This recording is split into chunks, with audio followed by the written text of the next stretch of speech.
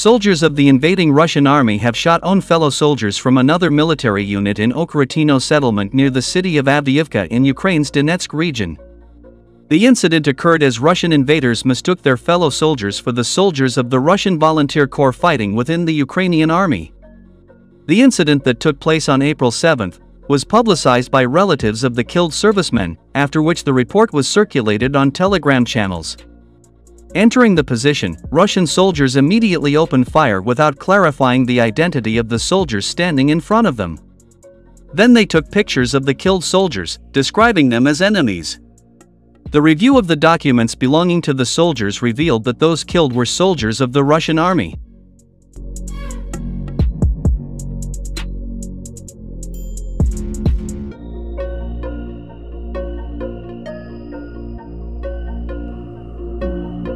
Паспорта их все тут. Сейчас я опять видео сниму.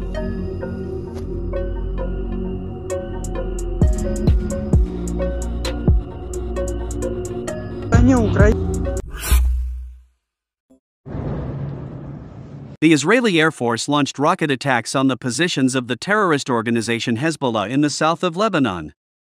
According to information, dozens of objects were targeted at the same time. These are the main targets in Ada Ash-Shab, Ramei and Jebel Balat. Before this, the Lebanese group Hezbollah said it launched drone attacks on Israeli bases north of the city of Acre in retaliation for the killing of one of its fighters, marking the deepest attack into Israeli territory since the Gaza war began. Hezbollah launched a combined air attack using decoy and explosive drones that targeted two Israeli bases halfway between Acre and Nahariya, it said in a statement.